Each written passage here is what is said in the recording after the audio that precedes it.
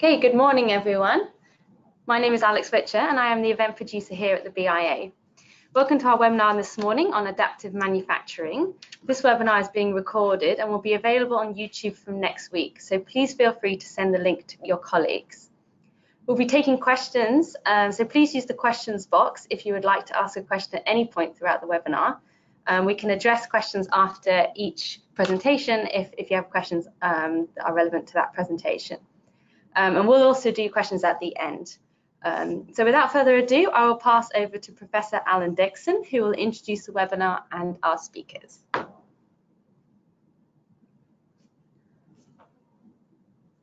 Oh, good morning, everyone. It's Alan Dixon here from University of Manchester. Welcome to our webinar. Adaptive manufacturing is an aspect that, if I just get my first slide up here, there we go. An aspect that's of great value and great interest currently within the whole manufacturing sector. If we look here at the first slide, we'll see I've tried to identify the pipeline that is, I suppose, generic to all sorts of biopharmaceutical products and information. So we go from an expression platform that has very specialized modes of producing the right product in the right status, taking it through to harvest of the appropriate material, and then onwards to the delivery that has to go through a formulation and effectively putting things into manufacturing containers that can then go to a patient. And all the way through this process, we're looking at the quality of the material, making sure it retains the right potency, and it's stable and it's safe. And this sort of delivery format may be different for different purposes. And these are really complex operations that are often operating across different factory sites, different times, and materials moving backwards and forwards, and have to be continuously reviewed and checked. So we end up with a complex series of operations that has led to the production of many top-selling pharmaceuticals. The antibodies and related proteins making up many of the top 10 in terms of sales of the biopharmaceuticals. And so clearly this is an operation that works, but the question is whether we can make it better and whether many of the challenges associated with making high quality materials suitable for use in human therapeutics can be eased. And can we remove some of the challenges in moving materials back and forward between different sites? And I think in terms of the next slide, we see a changing landscape. We're going to be moving away from the types of products which is biopharmaceuticals are very much protein-based and for which we have a long history, into the areas of advanced therapy medicinal products. And in particular within those, the cell-based therapeutics are going to radically change the processing by which manufacture to the appropriate scale is carried out. And with this challenge, it's not entirely clear how we will make a material that might be used very locally, near a bedside perhaps, has a very short half-life, and which might not fit into the traditional type of manufacturing processes. So really in adaptive manufacturing, we're looking at the way in which process steps may be integrated and may be controlled in a way that ensures a rapid and perhaps a controlled system that is more efficient, more predictable, leads to a product that's more clearly manufactured in a way that reassures us of the quality.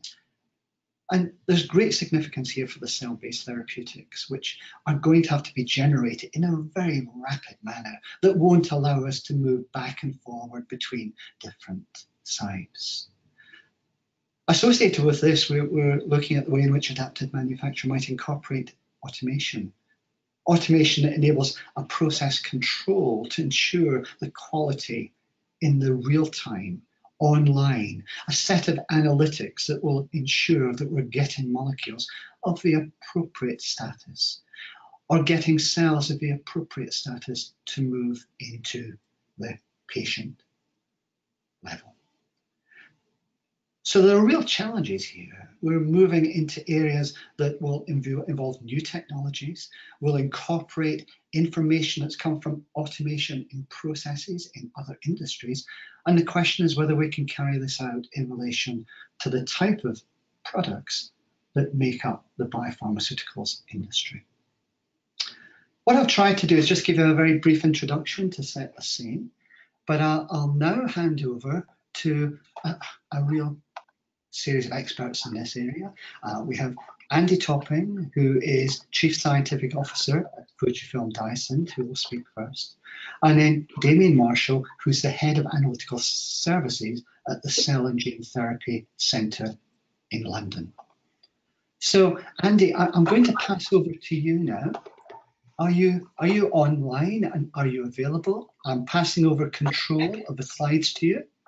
I am, yeah. Thanks, Alan. If I press the button, it should move. Okay, perfect. It works perfectly. Okay. Yeah, so I'm just going to spend a few minutes really talking about some of the promise that adaptive manufacturing really offered, and maybe why it hasn't quite delivered for some of the traditional biopharmaceuticals, the protein products largely that Alan was talking about. And then a little bit about why we need to do a little better as we move into some new therapy types, especially cell-based therapies. And then I think Damien is going to give us a few real-life examples. So just by way of a quick introduction, I'm Chief Scientific Officer for Fujifilm Diosynth Biotechnologies. Fujifilm are that Japanese company that make the little green boxes that, for those who are old enough, remember had 35mm photographic filming. But it's also a very diverse company now. It has a big healthcare business, and part of that is contract development and manufacturing to support biopharmaceutical production. We have 3 sites across the world, one in the northeast of England, one in North Carolina, and one down in Texas. We're dealing with production of biopharmaceuticals, which is really proteins from microbial and mammalian systems, and viruses for use as gene therapy vectors from animal cells. We run at a reasonable scale of manufacture, from microbial up to 5,000 litres. We have multiple 2,000 litres for cell culture. And we've been doing this quite a while. What is now Fujifilm Diosynth was originally 2 competitor CMOs, which were combined. So between the 2 sites in the northeast of England and North Carolina, we have each site has 25+ years experience. So we've made lots of products, hundreds of products, thousands of batches. So hopefully a reasonable base for what I'm about to say about adaptive manufacturing. So back in 2003, the FDA produced some guidelines on what's called PAT, Process Analytical Technologies.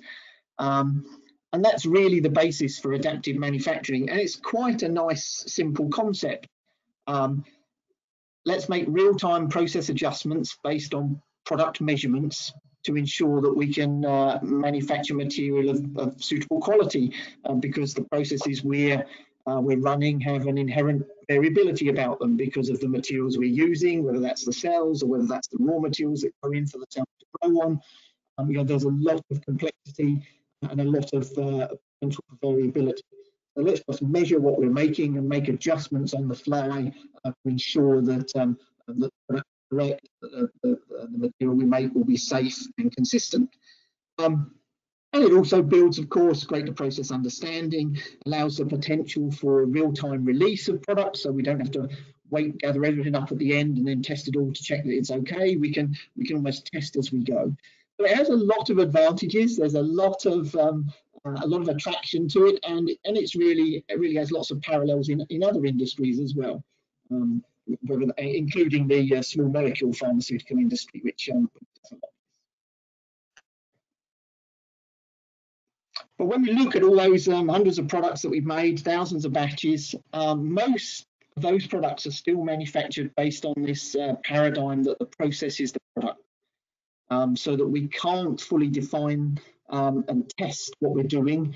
So we have to run a very tightly defined fixed recipe to ensure that we always get the same output. And this involves a huge amount of laboratory work as you get towards a commercial process where you're going to make many batches, to establish which variables matter and what the acceptable ranges for those are. And traditionally, that's been done using just one factor at a time, univariate kind of process control strategies. So we must operate between pH 7 and 8. And if we operate between pH 7 and 8, we have the data to support the fact that the product will be as we expect it. And over time, those have become rather more complex, so that we will have multivariate control strategies. So if after 7 days of the process, the cell number is above X, then the pH should be between 7.5 and 8.5. So there's a design space for all those process steps, where if we maintain the process within that design space, we know what the product will look like at the end. But really, that's what we're doing. We're making process adjustments, not based on any knowledge of what's happening to the actual product we want to make. We're just making process adjustments to stay within that design space. So it's not really PAT at all. It's just we're running a more elaborate version of a fixed recipe. So it sounded great. I mean, the adaptive manufacturing, the ability to change things on the fly sounds really good. So why aren't we doing it? Why isn't that the routine way of manufacturing things? And I think there are quite a few reasons. One of which is nothing to do with science and is all to do with how these products are developed, which I've just tried to illustrate on this slide. So as a project, as a product, goes from an idea through to an approved product that you can fill a prescription of. And there are a number of clinical phases. And many products go in at the beginning as ideas that are going to be tested in the clinic. And are tested as a safety study for phase 1, an efficacy study for phase 2, and then a proper full-on placebo-controlled clinical trial for phase 3 to show that it really does have the efficacy versus the current standard of care, and then approval. So two things about this. One is that many more things go in at the left-hand end than come out at the right-hand end, and the other is that it takes a long time. So processes which are being approved now were developed the best part of 10 years ago. So there's a big lag in the system. So lots of the processes which have been run over the past several years were developed a lot more years before that. So they aren't always particularly cutting edge, if you like, in terms of what's possible to do with them and how they're controlled. The other is, which is actually more of a problem, is that most products fail. So most products that get pushed in at the left-hand end of this triangle don't come out at the right-hand end. And because PAT, adaptive manufacturing, has most of its benefit around ensuring consistent manufacturing when you're making batch after batch after batch, it's much more difficult to justify applying it when you're only making one batch, or you're making 2 batches or 3 batches. Because the need to move very quickly and to fail fast, if you like, is more of a driver than it is to ensure that you have completely consistent manufacturing for when it's an approved product. So I think some of the reason it isn't really done that much in traditional protein manufacturing is because the approval process, the system, is almost rigged against wanting to build it in early. And of course, if it's not built in early, it becomes very difficult to change processes significantly as you get towards the sort of tip of this triangle.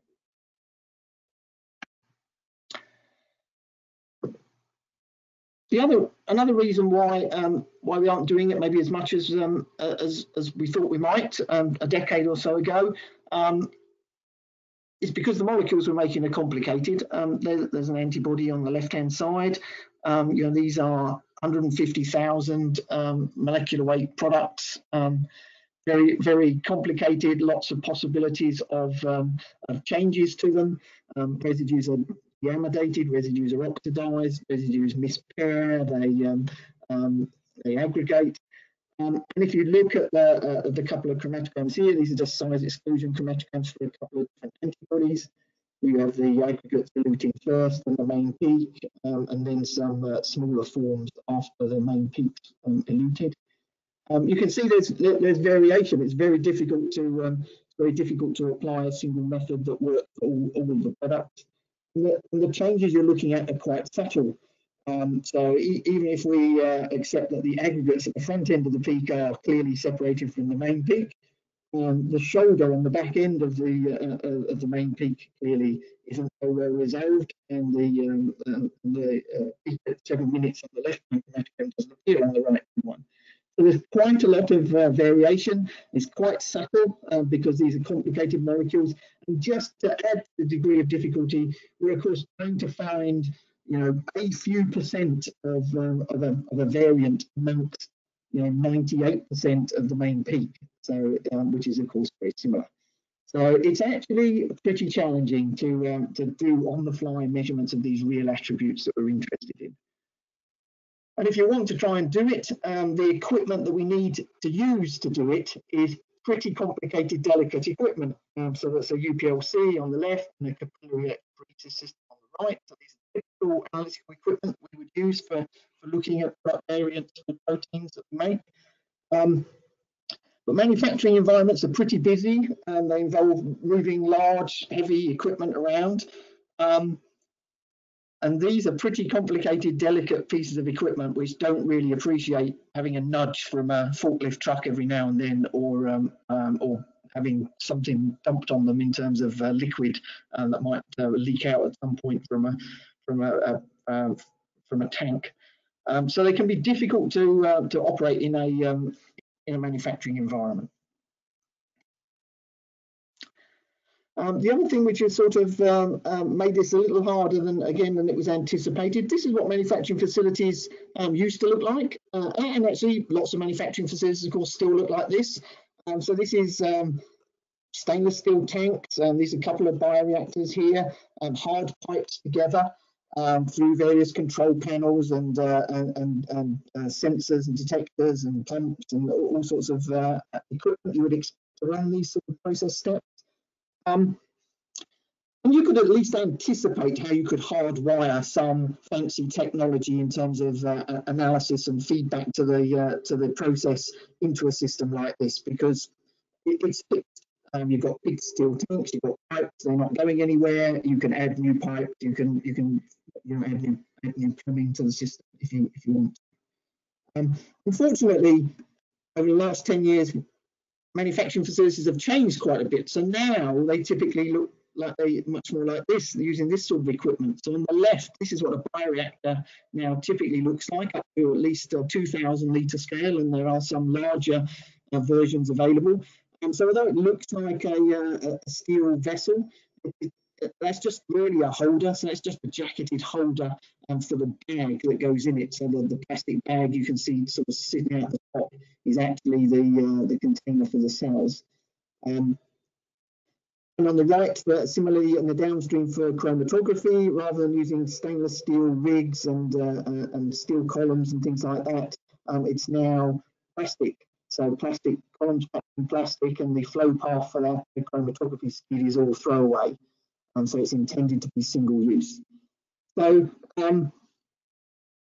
trying to plumb in, if you like, those rather complicated analytical equipment into a system which you want to dismantle all the time and throw away, preferably, ups the degree of difficulty considerably. And the need for cheap sensors which you can throw away that only cost a few dollars really limits your potential to use a way of fancy analytical techniques. So we can do some stuff, of course. We need basic process data from the single-use systems to allow us to run the process. So although we're not measuring the product itself in any shape or form, really, we do have various measurements and various sensors available to us, information we can easily gather from processes which are using single-use systems.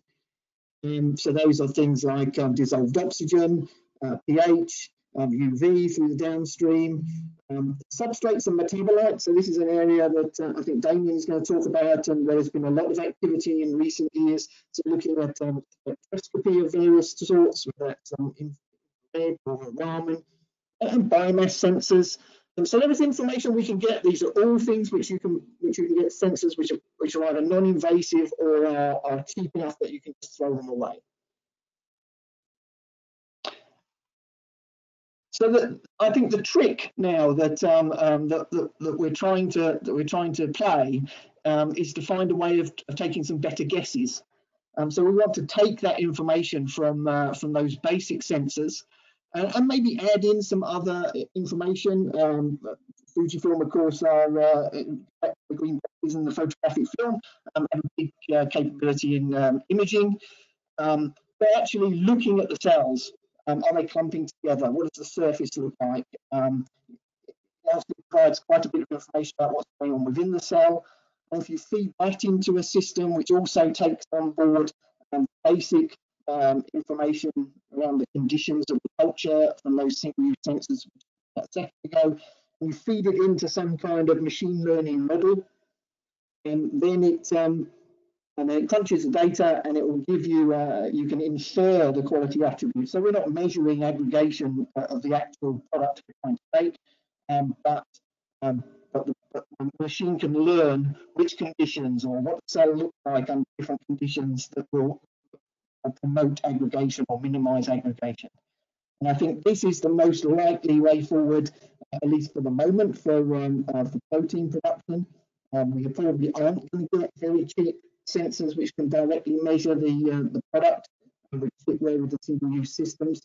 But we're trying to make much better use of the data that comes out of them and building in simple and non-invasive things like imaging of the cells themselves, and to add more attributes that we can use to build a picture of what's going on. The challenge with these, of course, is making sure we can validate it. So we need to be confident and be able to demonstrate that if you feed the same data in, the system will make the same decisions. And that can be something of a challenge. It's not all bad news, which is good because we actually need adaptive manufacturing more than ever. The big push in the industry, of course, to try to move from batch processes towards continuous processes, and continuous processes which are much more efficient from a manufacturing perspective. There's much more potential for processes drifting. So it's much more difficult to ensure quality of product that doesn't change during a process. So there is a need to begin to do more in terms of measuring either directly or by inferred measurement and what's going on in the process. And as Damien's just about to describe, I think the new product types that are coming along really make the paradigm that the process is the product not really workable anymore. And when you're starting material for a personalized product, is something as complicated as a cell, and it comes from different individuals. It's very difficult to run with a process which is basically saying I'll do the same thing over and over again, regardless of the fact that my structure is different. And so being able to adjust the processes on the fly for these new products is almost a prerequisite. And with that, I'll hand things over to Damien.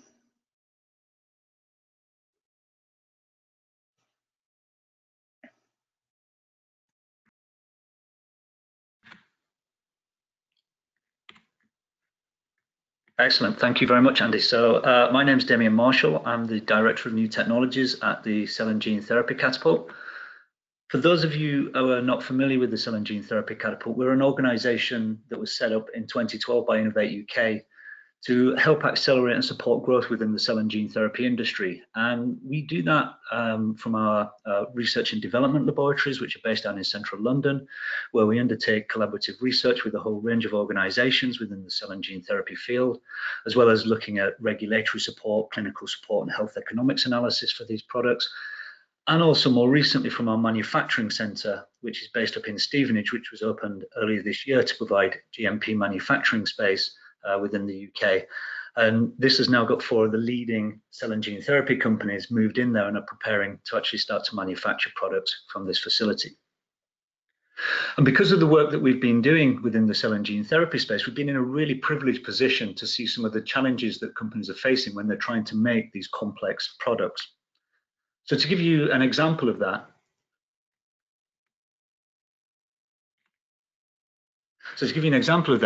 this is the typical series of unit operations that would be performed to produce a cell-based immunotherapy product. So some of the recently products that have received market authorization from the FDA and the EMA, such as Kymriah and Yescarta, are produced using a similar process to what's described here. So you would have a cell sample that would be taken from a patient. These would then be sent to a manufacturing facility. The cells of interest, the T cells in this case, would be selected out from that cell sample. These cells would then be activated using monoclonal antibodies to trigger the cells to enter proliferation. The cells would then undergo a transduction, typically using a virus or a retrovirus or a lentivirus to transfer a transgene into the cells. Once that's done, these cells would then be expanded, and at the end of that expansion process, the cells would then be formulated and cryopreserved, ready for QC release and shipment back to the patient. Now, even though these series of steps look relatively straightforward, they actually present a whole range of challenges when it comes to product manufacture.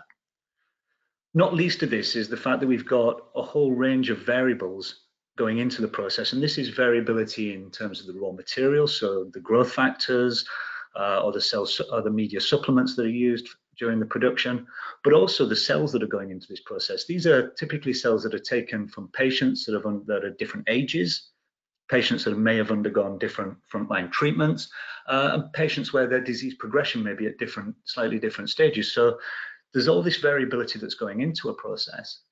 And then once it goes into manufacture, we're then using a constrained process, so a very stepwise approach to manufacture. And unsurprisingly, at the end of that, we can end up with variable product quality. And in a worst case scenario, you could end up with a product that's designed as a treatment for a very sick patient that could end up failing release specification. So just to show you an example of this, these are cells, these are leukapheresis cells that were taken from 4 healthy donors. And you can see even when we're using healthy material, we get quite a lot of variability after cell selection in terms of cell number and also the phenotypic makeup of the cells, so the CD4 to CD8 ratios within the T cells there. So even from this healthy material, we're already starting to see a lot of variability, and this could obviously be exacerbated when you're looking at using patient material. Unsurprisingly, if you then take this material and put it into a production process, you can start to see variability occurring. And this is just the viable cell densities over 13 days for these 4 healthy donors. And what you can see is that we've got subtle changes in the timings when the cells enter proliferation, differences in the proliferation rate, and also differences in the proliferative potential of these cells. And so that makes controlling this manufacturing quite difficult. So we need to have better ways of actually taking information and making manufacturing decisions in order to allow us to produce more consistent products.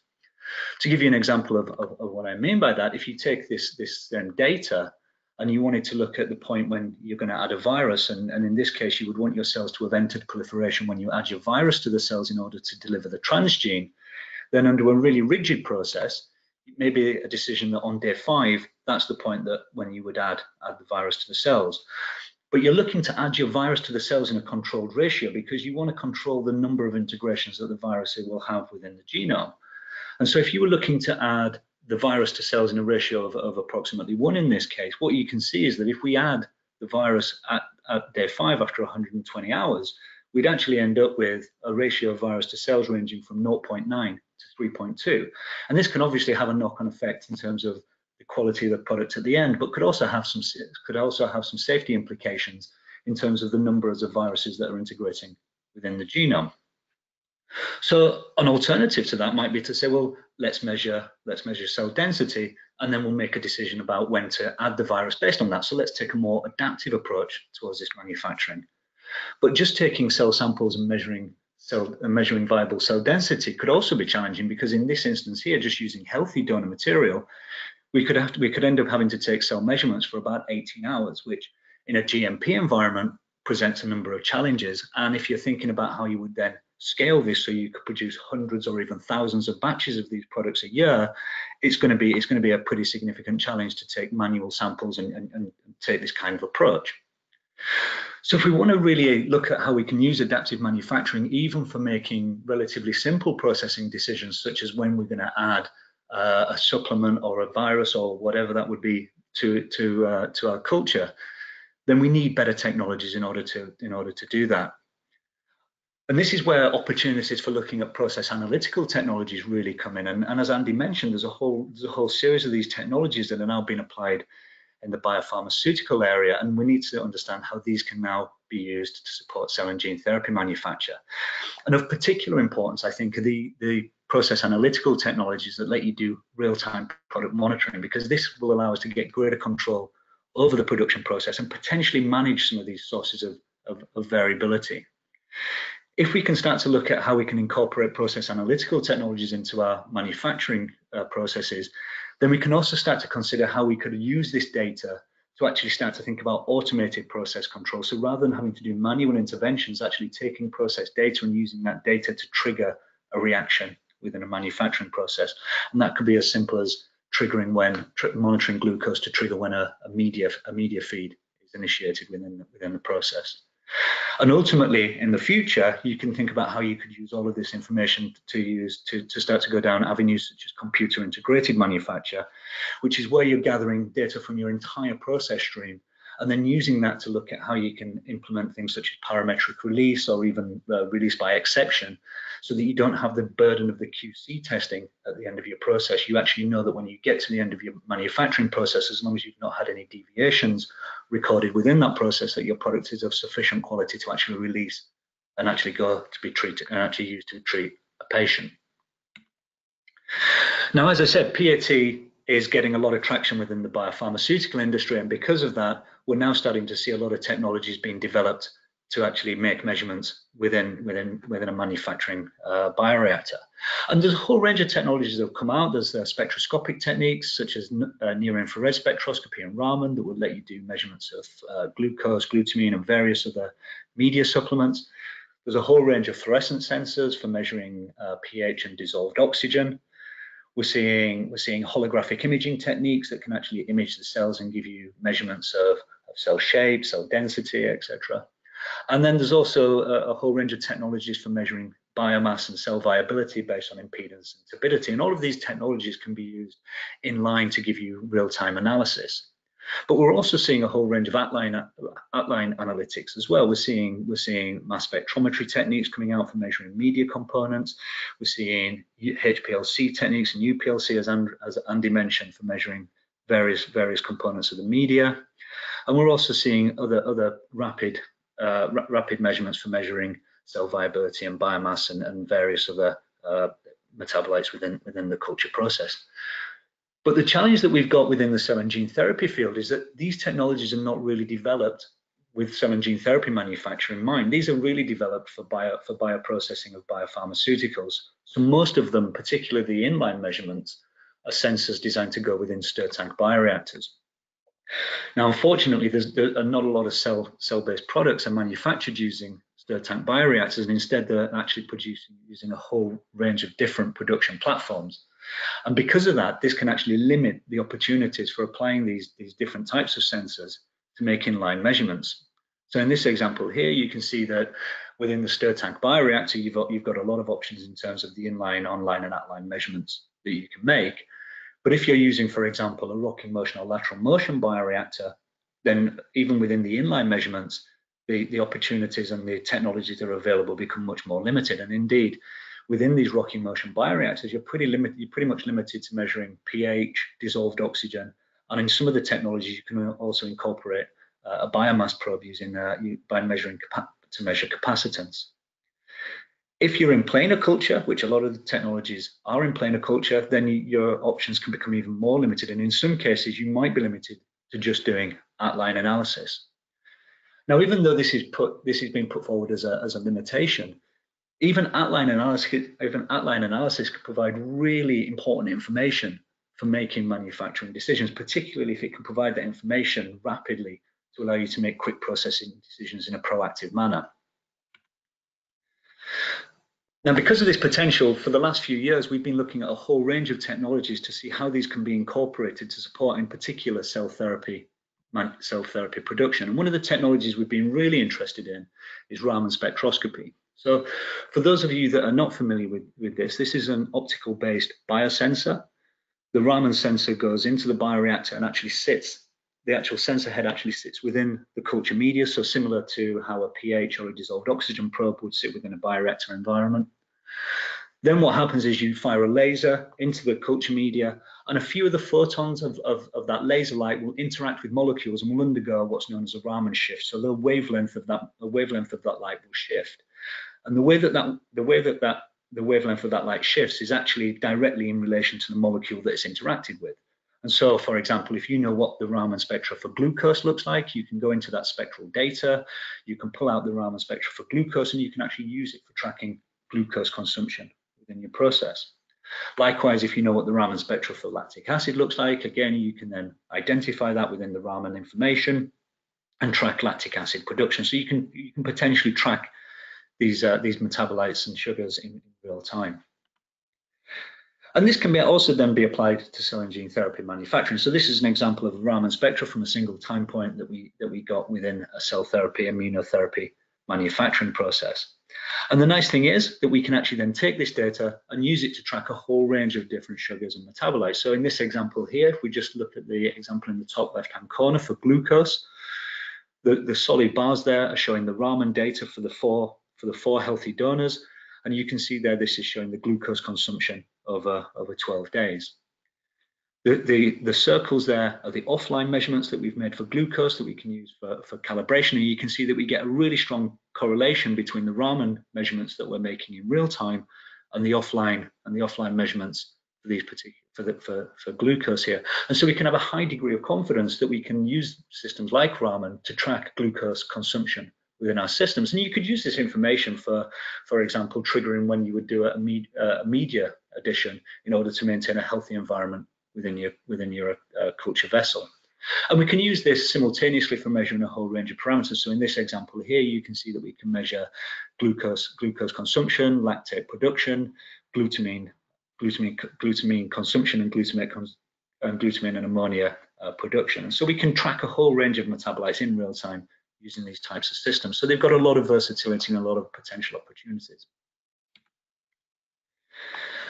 Another technique that we've been particularly interested in as an at-line technology is metabolomics. And we're being really interested in metabolomics because the metabolome is the end product of cellular processes. So what you're actually seeing is a functional fingerprint of your cell quality and your cell behavior.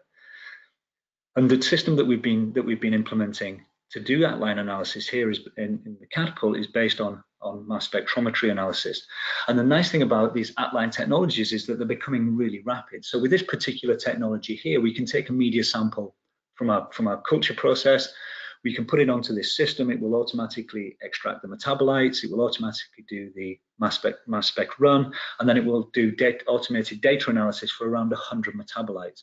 And it will do this in 27 minutes. Which means that in a very quick space of time, we can generate an awful lot of information and extract an awful lot of data to show how our cells are behaving within our culture system. And we can use that for proactive decision making. And you can use that information actually in a whole range of different ways. So again, if we're looking at our 4 healthy donors here that we put into a manufacturing process, we could go through and we could identify a whole range of metabolites, some of which will correlate with when our cells are going to come out of going to enter a proliferative state, other markers that are upregulated when the cells are actively proliferating, and markers that are upregulated when the cells are coming out of proliferation and entering a non-proliferative state. And we could using these simple few markers, we can actually then track what's happening within our system and make a decision about when we would terminate a particular manufacturing run, because we know that our cells are no longer going to be proliferating. We can also use this data holistically, so we could look at what the metabolomic profile of our cells is like before they go into proliferation, and what the metabolic profile of the cells are as they're actively proliferating. And then we can get an understanding of what the cells actually require during this proliferative state, and we can use this information to decide how we can supplement our media better, or how we can make changes to the cultural environment to drive desirable characteristics such as higher proliferation rates or prolonged proliferation rates to actually produce higher numbers of cells in these therapies. We can also use metabolomics as a discovery tool as well. And so we've recently been doing work to look at how we can identify biomarkers using LC-MS. And these, in this example here on the left-hand side, you can see, in left-hand graphs here, you can see LC-MS markers that increase during the production process, or some that decrease during the production process. And once we have these, we can then actually look at how we can transfer these over to real-time monitoring systems. So techniques such as metabolomics provide tools that can be used in a whole range of different ways, from simple biomarker monitoring all the way through to discovery and holistic analysis. But how are we seeing these techniques being used? So if we look back at, from previous slides when we were talking about how these manufacturing processes are run now, where we have a lot of variability coming into our process and constrained processing leading to variable product quality, then what we see in the future is that we can use these kind of techniques such as metabolomics and some of the inline technologies to get better control over the materials coming in, a better understanding of how the variability in our raw materials, and in particular the cells, is going to impact our manufacturing processes. So we can actually start to think about how we make our processes more adaptable so that we can actually drive a more predictable product quality. Now, I've put on here that this is future because we're not ready to instigate these yet, but we are getting tantalizing glimpses that this is going to be really possible in the not too distant future. So to give you an example of that, again, this is looking at those 4 healthy donor materials that were put into a production run. And what we can see is that we can actually, using the Raman technology, we can actually track a marker that corresponds to the viable cell density within that bioreactor. And if we look at the gradient of those Raman spectra, so we can actually just transfer it from a spectra to a gradient analysis, then what we can see is if we look at that point where the cells are entering proliferation, and maybe the point where we want to make a decision about when we're going to add a virus in order to optimize the use of our virus and the quality of our product, then we can actually track that in real time using the Raman system. And so we're now seeing that these technologies have got some real application for making processing decisions. And the challenge that we've got now is actually going through and showing that by using these technologies and making data-driven decisions within our process, we can actually improve the quality of the products coming out the other end. Just to end on, I think it's also important to realize that as we're going more towards process analytical technologies and all of these data-rich approaches, we've got to start to think about how we're going to handle and process all of this data. And this can be a real challenge. So if you're using a Raman spectroscopy approach to monitor a production run, then typically you're going to get between 3 and 5 million data points coming off of that Raman system. So you've got to start to think about how you're going to handle those large data sets, how you're going to process them. If you've got if you're monitoring multiple batches, are you going to need to start to think about how you're going to go to some cloud computing systems so that you can share data amongst all interested parties? Thinking about how you're going to look at multivariate data analysis, because using any of these technologies in isolation is more limiting than if you can actually apply them in a multivariate way. We've got to think about how you can have rapid analytics in order to allow you to make rapid decision making, because if you've got 5 million data points from your Raman spectra, you're not using all 5 million data points. You need ways of pulling out the spectral data that you're particularly interested in and presenting that in a way that allows you to make decisions during your manufacturing process. If you're manufacturing at multiple sites, you need to think about how you're going to handle data that's coming from all of these different sites. And I think also important, we've also got to start to think about how we're going to mine this data, how we're going to use it now and in future. People talk a lot about opportunities for artificial intelligence and looking at digital twins and machine learning, but this is only going to come when we've got sufficient data that we can mine and really use for making these kinds of futuristic approaches. And so we've got to start to think now how we're going to store and handle this data so that in the future, when the data sets are large enough, we can actually use this in a really productive way. And that's it. And I think we're going to now pass over to take any questions. Great, thank you very much, all of you, for a comprehensive explainer. So I have a couple of questions. So I have one, how long before we see PAT applied to support adaptive manufacture of cell and gene therapies? That sounds like you, Damien. Okay, that's a great question. So we have a project currently in the gene therapy space, which is looking at applying process analytical technologies to support viral manufacture that is due to go into a GMP exemplar production run in about 12 months' time. So we're hoping within the next year we'll have the first proof of application within a GMP environment for viral manufacture. That will then need to address the issues of how that will then be validated within a GMP environment, and how we will get a data set sufficient that can then be taken to regulators in order to allow it to be applied to support GMP manufacture. So I think it's going to be a few years, but I think we're getting tantalizing evidence that the concept of adaptive manufacture can really be applied for gene therapy production, and I think that's going to drive ultimately technology development and an acceleration within this field.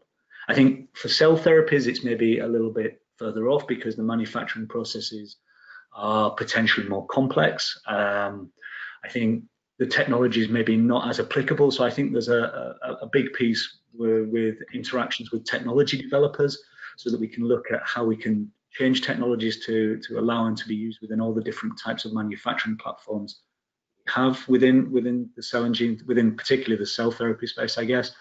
And I think there's also probably a standardization piece on that as well, because even if we could adapt these technologies to allow them to be applied within different platform technologies, we need to have the standardization in things like access ports, so that different probe technologies can be plugged in and out of all of these different systems. So I think for cell therapies, we're probably a few years off of a GMP proof of application. I think for gene therapies, it's much quicker, but I think I'm confident that in the next few years, we're going to start to see some uptake with adaptive manufacturing, some companies willing to really go out there and employ it. Right. So I have another question. So several of these advanced analytical technologies have a significant cost. Is this a barrier to implementation, or will the benefits of rapid and relevant analytics justify the costs? Wow, that's a tough question. Andy, I think it's yours. Yeah, I mean, you're right. I mean, all of these things have some costs associated with them. I don't think if it's a capital cost, if you like, if it's a one-off cost of we need an instrument, then I think that's that's perfectly doable. Many of the pieces of equipment we use are very expensive to buy, but they can be used for many things. I think the challenge with some of these is at the sensor end, if you like. So that those need to be cheap. The technologies that we're using now for most manufacture around single use relies on sensors which cost a few dollars and can be thrown away. So I think at that end of the wire, I think there will be resistance if if the sensors are very expensive and you're throwing away $10,000 sensors for every batch. But if they're $10 attached to a $1 million machine, I think that's doable. Okay, I have another question, I think, related to the previous one. In your opinion, do you think GMP design of a GCTP facility is something that needs to be adapted, or it can follow the traditional baseline design for life science facilities?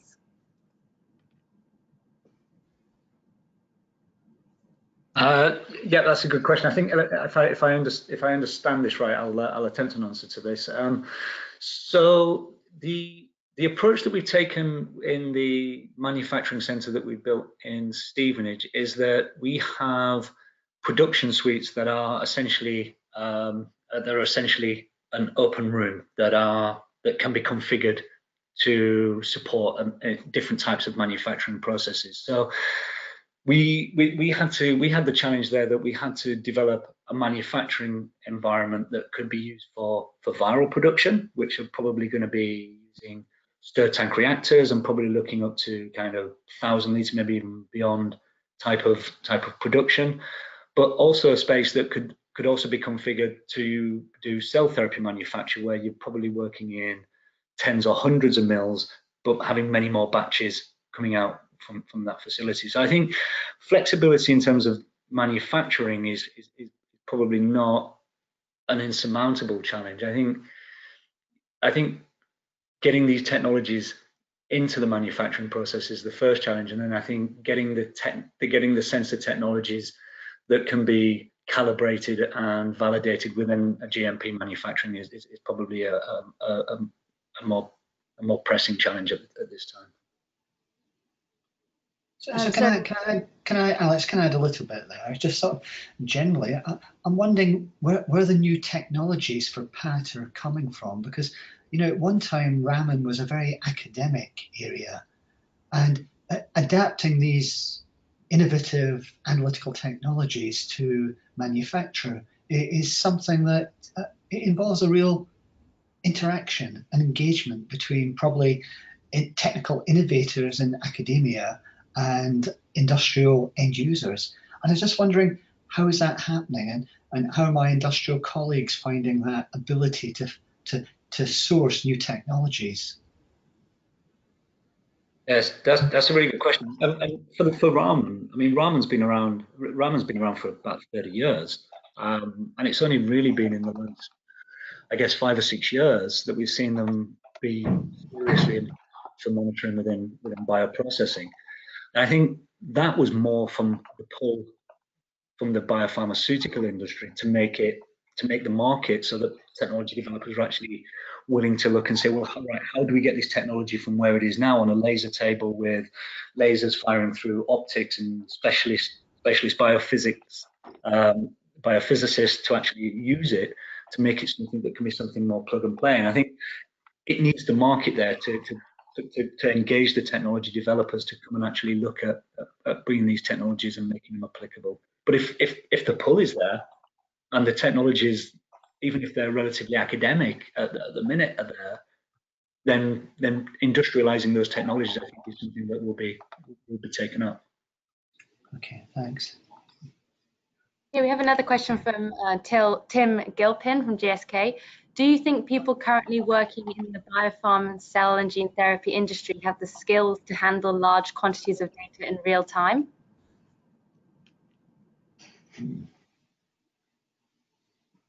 Well, maybe I'll comment, and then I'm sure Damien has a comment as well. I would say almost certainly not.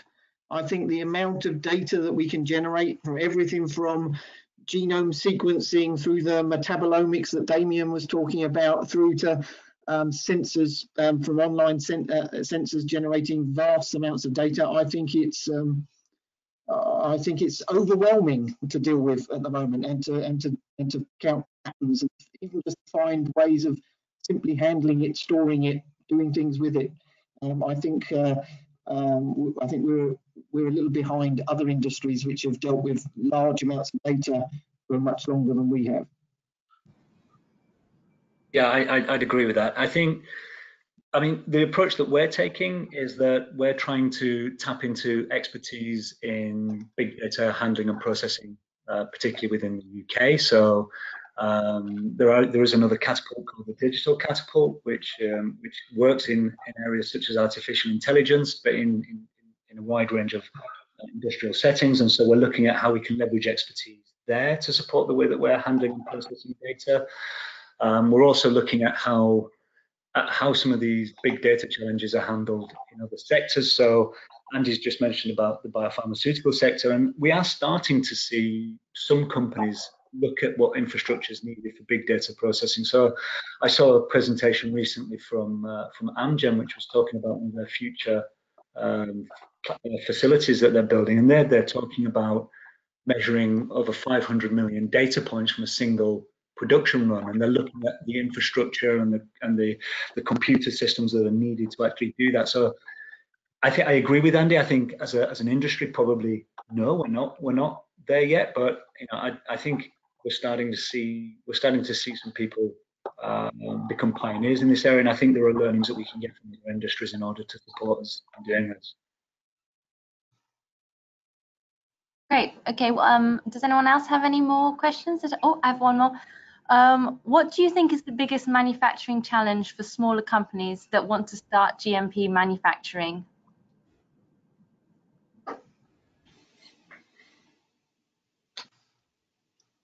I mean, I could answer that from a cell therapy perspective. Some of the challenges for small companies that are looking at GMP manufacture is closing and automating the processes. A lot of products and processes that are in early stage clinical trials, a lot of them may have open manipulation steps, and that can be a limiter when you're looking at GMP manufacture. So the ability to close and automate might allow you to move from a grade B environment to a grade C environment. It might allow you to increase your throughput within a GMP manufacturing space. And I think those are more the challenges for small companies looking at going into GMP manufacture probably for the first time.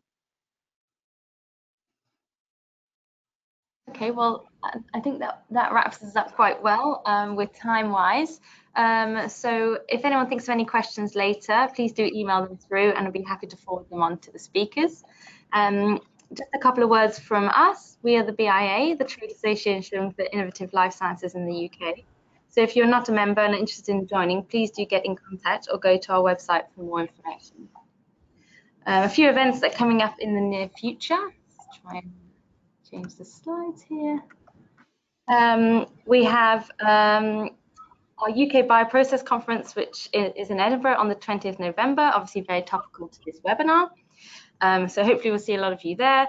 We have then, we then kick off 2019 with our gala dinner on the 24th of January, where tables are selling out fast, so get in there quickly if you want a table or an individual ticket.